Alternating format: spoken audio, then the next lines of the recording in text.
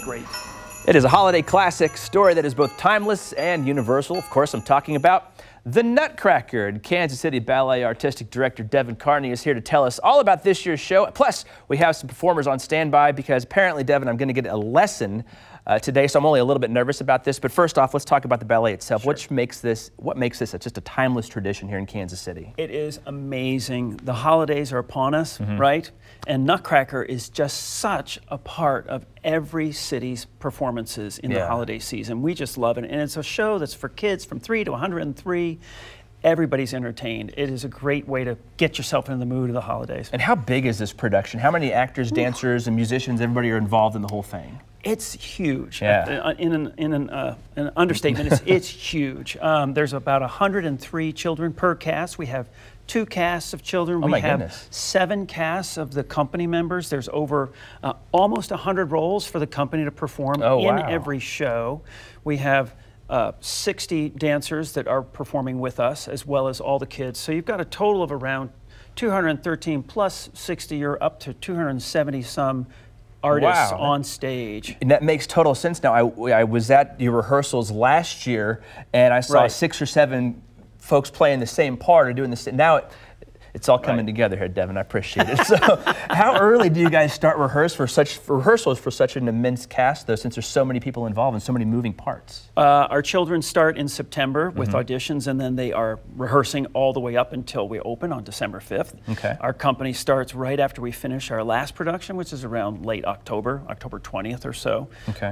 It's a huge undertaking, but we have incredible professional artists that come from all over the country and the world to perform here in Kansas City. So I can attest, after seeing some of the rehearsals last year, I know it's going to be fantastic. And I know, what are you guys going to perform here this morning? We have a couple of the dancers here. We can go ahead and bring these. I want you to introduce these folks here and tell us what they're going to do. This is Tim and Jasmine, and they're going to be performing an excerpt from the second act of Nutcracker, which is the Spanish dance. Okay. Well, take it away here, Maestro. Right. And do pay attention to what Tim does. What Tim does, okay.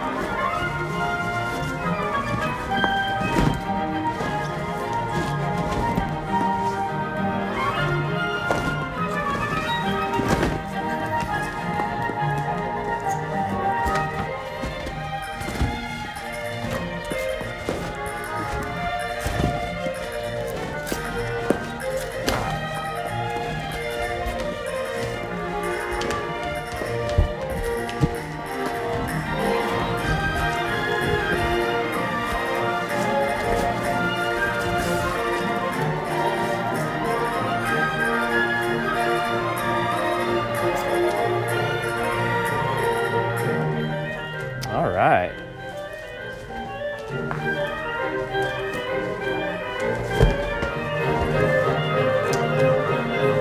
All right. Very nice. Yes.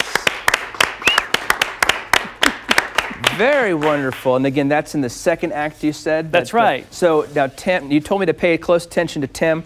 I did. Tim smiled a lot. I can do that.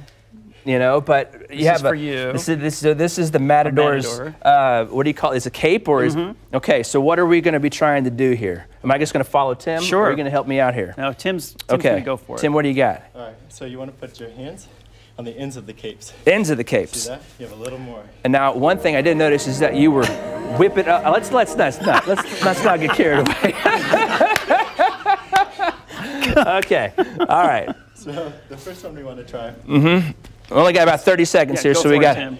So you want to throw it overhead and pull it out. Okay, hold on. Let's do that again in slow motion now. Right hand over. Over.